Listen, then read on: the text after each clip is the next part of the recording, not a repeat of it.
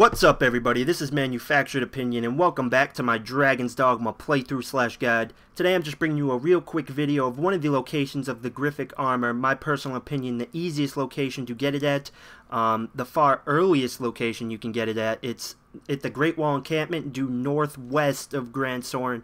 It's not that hard of a trek. If you saw my earlier video, I kind of went into it more depth. A couple chimera, one bandit camp with a shitload of female bandits. You can actually find the sexy lingerie in that bandit camp if you're looking for schmexy clothes.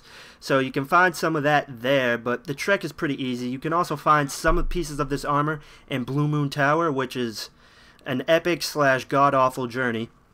And you can also find some of it, well, you can find some of it in Grand Soren if you progress through the game far enough.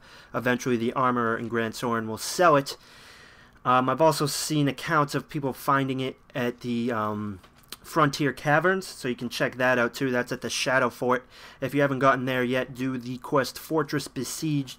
But my thoughts on this armor, it's on par, and stats-wise, it's on par with the White Hawk and Swordsman armors. So if you've already gotten those, which are far easier to obtain, well, I guess that's debatable, depending on what enemies you think are harder to fight. But that's a topic for a totally different video. Like I said, the stats are on par with White Hawk and Swordsman armors. I don't like it. It kind of makes me look bulkier than my character really is, so I said pass. So just save before you buy the armor and see how you like it. So yeah, enjoy your armor, guys, and I will talk to you later, everybody. Bye-bye.